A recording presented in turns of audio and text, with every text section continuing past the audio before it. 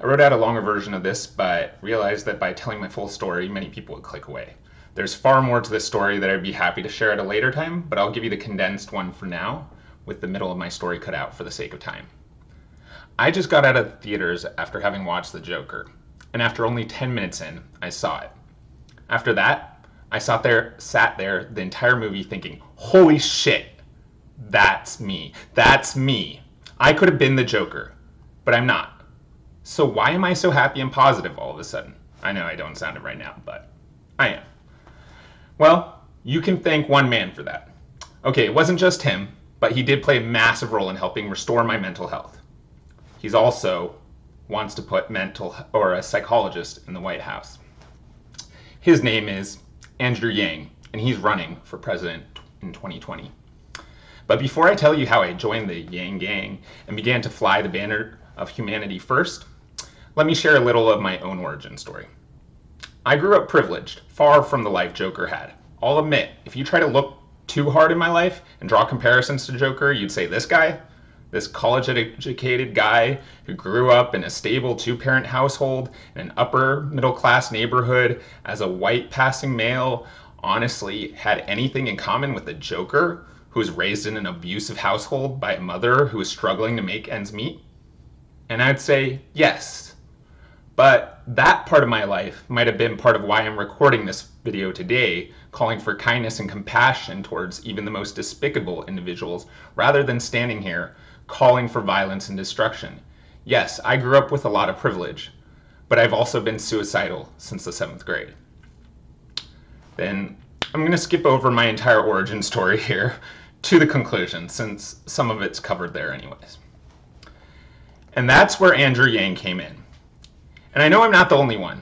There are thousands of people chanting his name, acting with almost delusional confidence that this man will win, because he's the only one addressing the real problems going on in America. And he's the only one looking for solutions that will literally help every single American, including those who are not working, like stay-at-home mothers.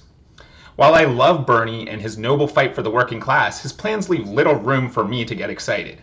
His plans rely far too heavily on the federal government, the same one that left me abandoned overseas, thousands of dollars in debt, wanting to kill myself and end it all.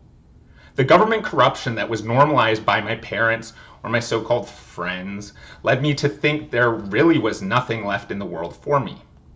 I do have loving parents and a loving wife, but they don't always understand me due to their more traditional American middle-class life path, which left me feeling hopeless, as if I couldn't continue on.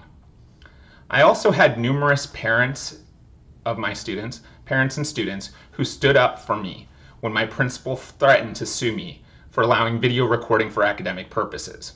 This was despite the fact that parents had been notified, the fact that the principal saw students recording all year, and the fact that she had been publicly posting photos of these students on Facebook for the entire world to see for the entire year. This was, of course, for completely non-academic purposes, which apparently take a priority in the field of education.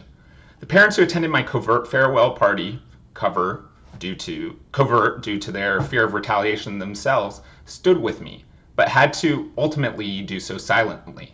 It's not like they had a universal basic income to keep them going if they were wrongfully terminated from their federal job. There were many that stood with me and gave me a support system that Joker didn't have. But even with these support systems, I was gaslighted so bad by the administration and other teachers who refused to rock the system that I started to doubt myself, thinking that I was the one who was wrong.